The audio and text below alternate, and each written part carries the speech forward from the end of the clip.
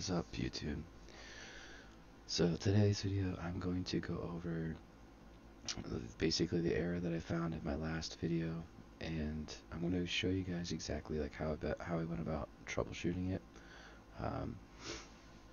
I'll try to chapter this video, so if you guys are only interested in getting the actual answer to the problem, you guys can just skip to the end and see how I fixed it. But I think it's pretty valuable to learn the different troubleshooting steps leading up to how you solve this problem, because like if you basically just go and look for the answers to all the problems, you're not going to be able to figure them out yourself. I learned a lot fixing this issue, and that's what I kind of want to show you guys. So before we get too far into it, I'll run the program, get the error, and kind of catch you guys up if you're not familiar with the error that I ran into at the last video. So basically what I have here is like my my blank scene with easy multiplayer and vector and yeah, and basically this is the character that I created. So with this error, it's only happening with my character, and like you can see it, I hit I and I go into my inventory. I can go into my defensive items and back out, and I can go into my actual consumables and back out. But when I go into my weapons menu and I try to back out, I get this null reference error right here. Null reference exception, object reference not set to an instance of an object, and then it shows you like basically kind of where it's coming from. It says in vector.vitemanager.vitem window display.useItem, and if you double click on this, it'll open up Visual Studio. Depending on what program you're using for your code, I suggest like Visual Studio or VS Code or one of those. But once you get there, it'll open it up basically right to where the error is happening. So you can see over here that it's showing this is coming from the script vitem window display.cs, and it's coming from line 103. So if we go over here to line 103, you can see that's the line I highlighted, and this is inside of our useItem function. So it's basically calling this function, and we're trying to do inventory.onUseItem, and then it's trying to like current selected slot.item. So it's basically trying to use an item, and there is no item to use, which is like why you can assume that alright, that's why I'm getting a null reference. But if you wanted more information about this, what you can do is let me clear this up. Inside of Visual Studio, you can go into basically debug over here, and you can click on attach Unity Debugger. If you click on that, you'll see a bunch of things kind of popping up. I usually just go off of the one that's like has the name of my project. So my project is called Test Peter. So I click on this one. That's what I want it to attach to. I can attach it right there. And then what you can do is you can add a breakpoint right on this line. So you can add breakpoints anywhere just by clicking over here. And then you can go back to your Unity game, and it'll ask you basically if you want to enable debugging for this session.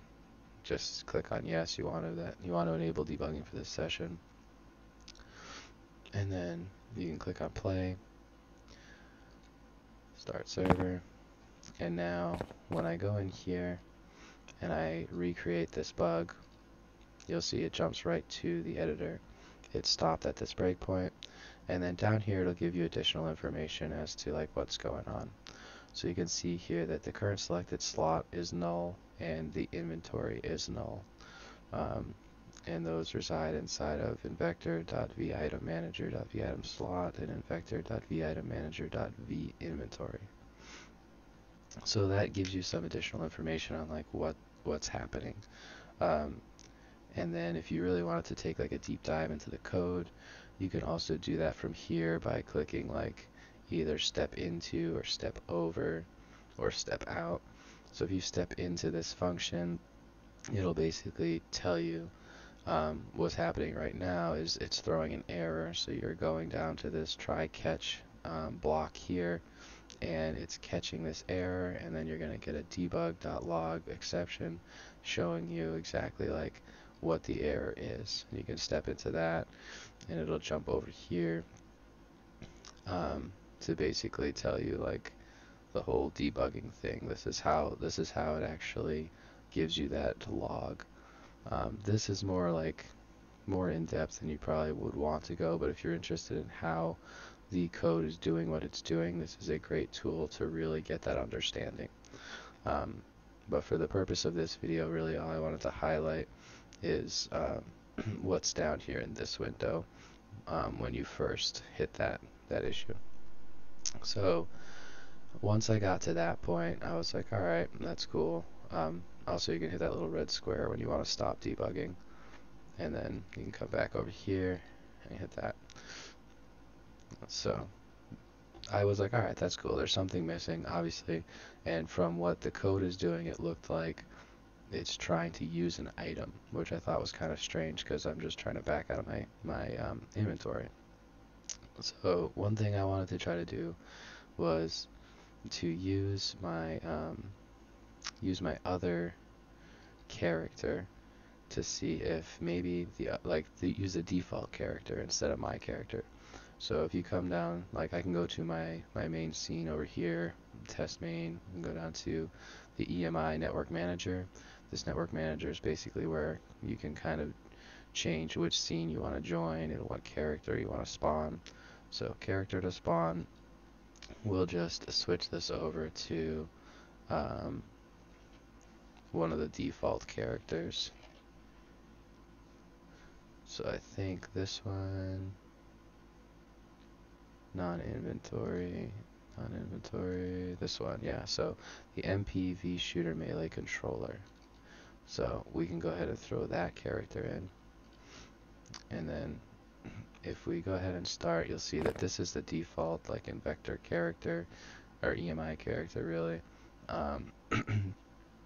And when I use this character, you can see everything works fine.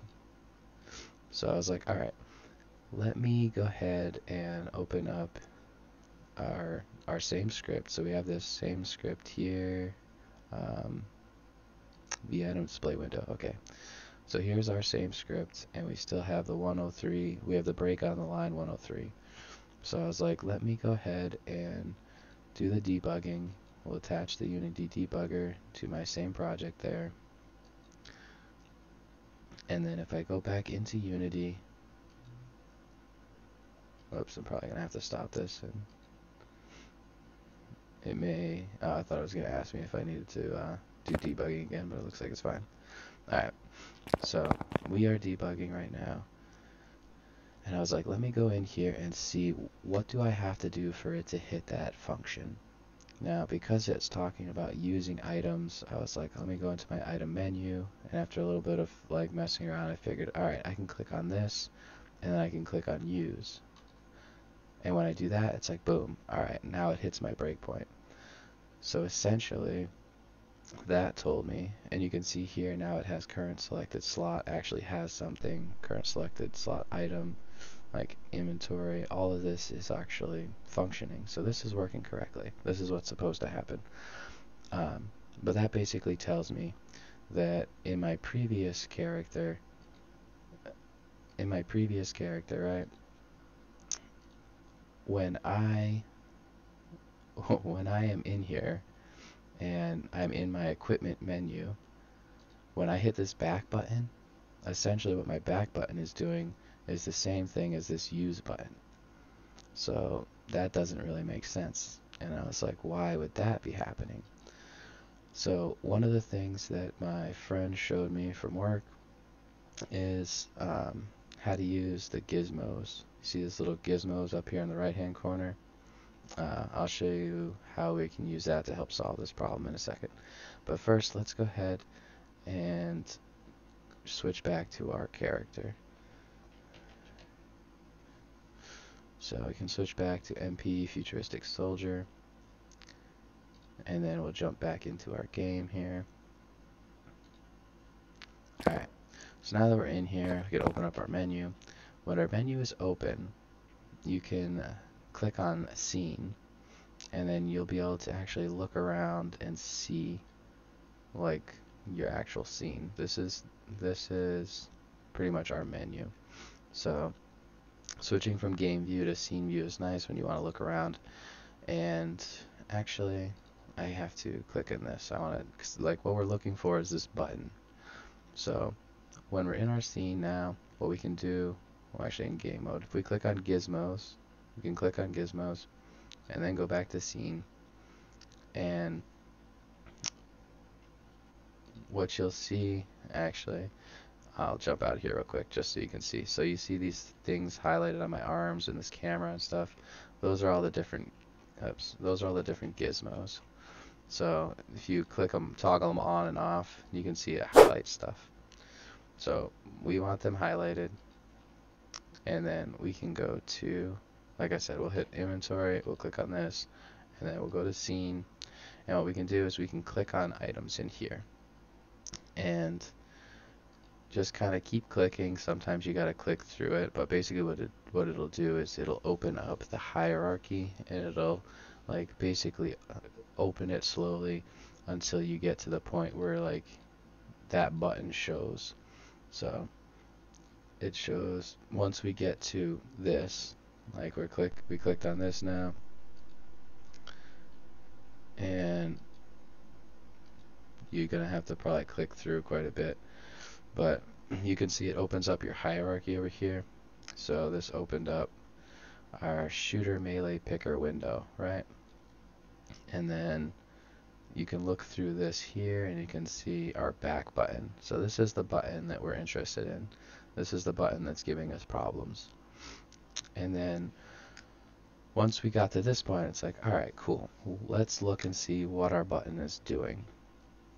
So if you scroll down here, you will see here's our button, and then you can see on click all the events that this button does.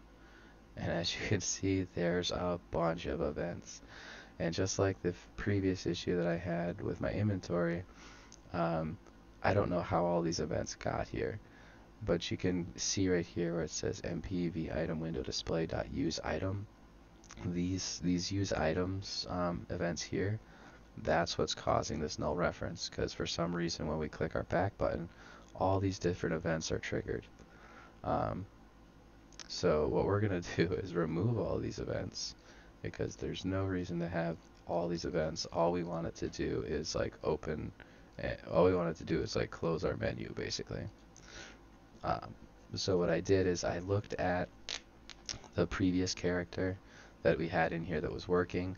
I looked at his back button to see what events it had, and essentially what it had were 3 different events.